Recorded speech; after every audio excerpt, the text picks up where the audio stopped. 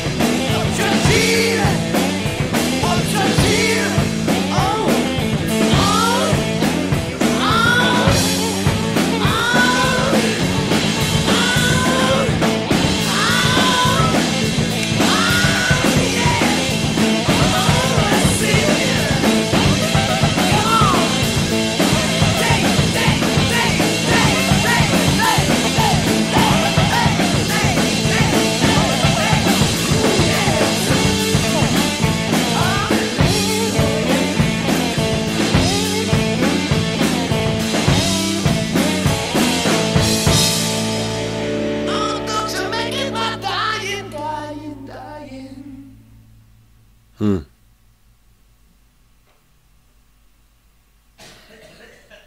fuck?